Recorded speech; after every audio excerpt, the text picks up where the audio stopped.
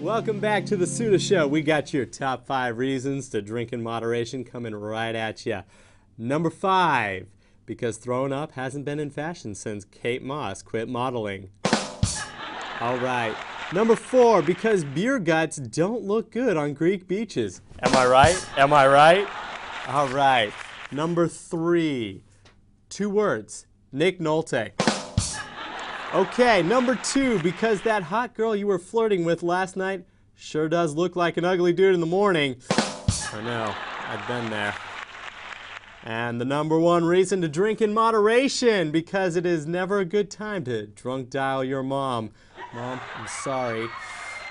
All right, that's just 5 good reasons to drink responsibly. Take care of yourself while you're off duty and stay safe out there.